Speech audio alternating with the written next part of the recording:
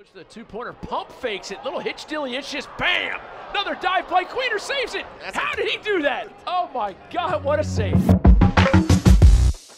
Brett Queener, back at Albany, set the NCAA record with 5 goals as a goalie. He was at it again this weekend with the Florida launch. Check out the goal from this weekend.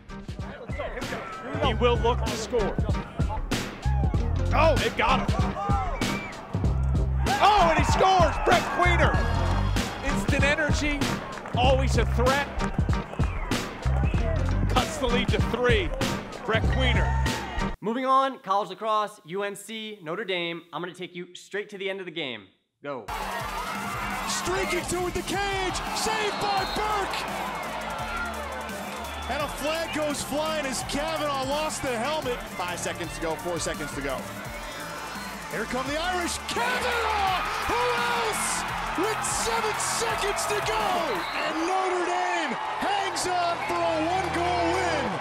Last week on the Weekly Watch, we highlighted Reed Schweitzer from Madison, Connecticut as our high school recruit spotlight. I'm gonna play his highlights again because last week we forgot to annotate and forgot to tell you to click here to watch his video. We spotlight high school recruits on the Weekly Watch because we're trying to give you guys more exposure. Who knows, maybe a college coach sees it, you never know.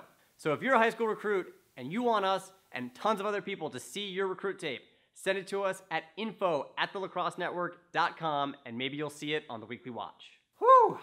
All right, next from #TLNNation, we got this front flip on a trampoline with a lacrosse ball, and it got me thinking about Mike Powell back at Syracuse doing a front flip as part of his dodge. I searched for this on YouTube, I couldn't find it anywhere, so if any of you out there have the link, put it in the comments because we want to see it. I want to see it. Basically, I just want to see it. So if you have it, put it in the comments, send it our way.